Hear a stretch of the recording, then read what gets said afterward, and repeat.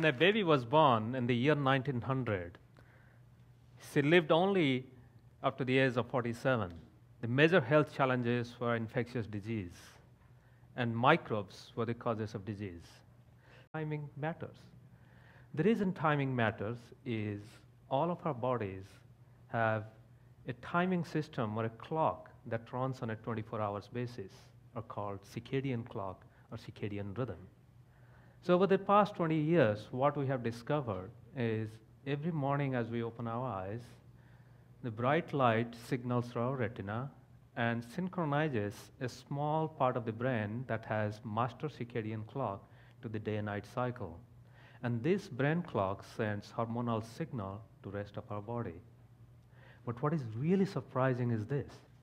Just like our brain has a clock, almost every organ in our body, even every cell in our body, has its own clock. And the brain signal synchronizes all these clocks, so they work together to produce daily rhythms in behavior, physiology, and metabolism.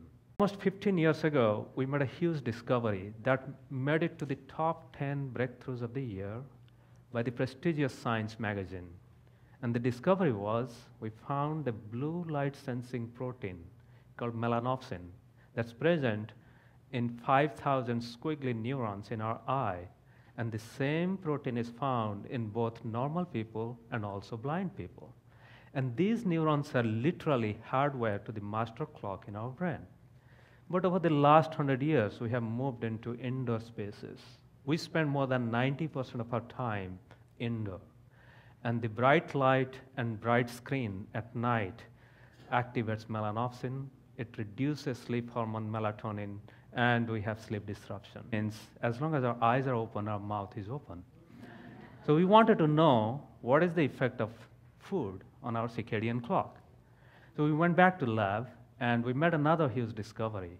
That is, just like light at night disrupts our brain clock and keeps us awake, food at the wrong time can disrupt circadian rhythm and disrupt our normal metabolism.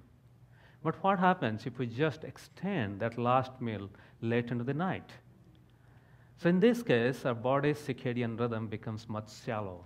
So it continues to make fat for a very long period of time, and there is not enough time actually to burn fat naturally. For 100 years, nutrition science has taught us to count calories and watch carb, protein, and fat in our diet. And what we discovered is it's not only what you eat, when you eat also matters. Just like our brain has a clock to make us sleep and wake up every day, all our organ clocks need some downtime to rest, reset, and rejuvenate every day. The bottom line is 50% of adults eat for 15 hours or longer. And all of these are teaching us one big thing, that is, our body's biological clock is just like a simple scheduling program. It has programmed us to eat and sleep at the right time of the day or night. And if we stick to this, our appointment with our biological clock, then we stay healthy.